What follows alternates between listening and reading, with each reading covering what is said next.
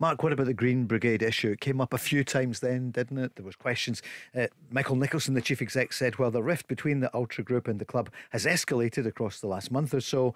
The problems were simmering before that, he said. He explained there had been challenges at both Celtic Park and away grounds concerning the Green Brigade, Easter Road and Fir Park being cited. Michael Nicholson went on to insist the risks posed by some of Celtic's away fans are being brought up by opposition clubs at the pre-match meetings. The Celtic chairman, Peter Lobwell, then stepped in and said conversations are ongoing with the Green Brigade and the rest of the supporters, while confirming that a fan advisory board is something the board are looking into despite its challenges. Michael Nicholson followed it up by saying a fan survey may be issued in the new year. And I believe there was applause for the Green Brigade, and there was also some boos as well from the crowd. So there's mixed feelings. It is, yeah. Look, the positive thing is that there's dialogue going on, and we're not privy to that dialogue. It'll be in private and should remain in private until they have resolved matters one way or another. How they resolve it, Paul, I don't know, because both seem, the Celtic board are defending the club, and they've got to defend the football club and do what they think's right for the football club ahead of what's right for a group that's got about 300 members, I believe, around about that.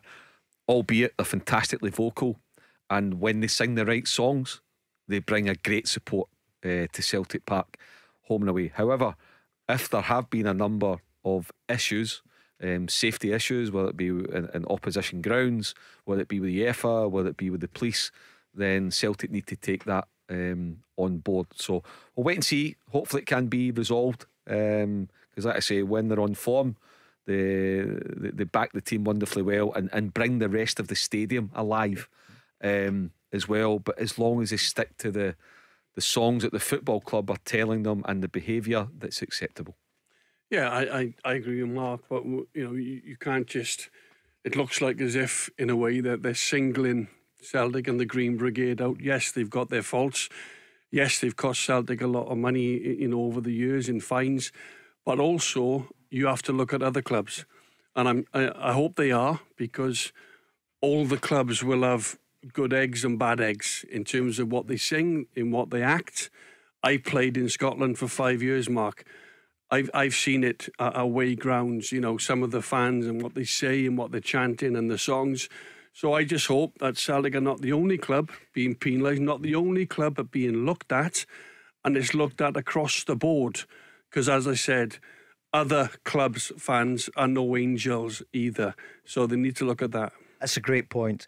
And I know that at Easter Road recently, when Celtic were there, the fans were not treated well. I mentioned it a couple of weeks ago. People close to me told me treated really badly the Celtic supporters, who were well behaved, and they were penned in for a while beforehand in a narrow area. It's dangerous. Yeah, and that's where Celtic have got to defend their supporters as well, Paul. It can't all be about looking out for people that are overstepping the mark or not behaving in the appropriate way when they're representing their football club away from home. But if there's issues as well in terms of your normal fan who's not connected to the Green Brigade, any supporter going along to the football, then it should be an enjoyable experience.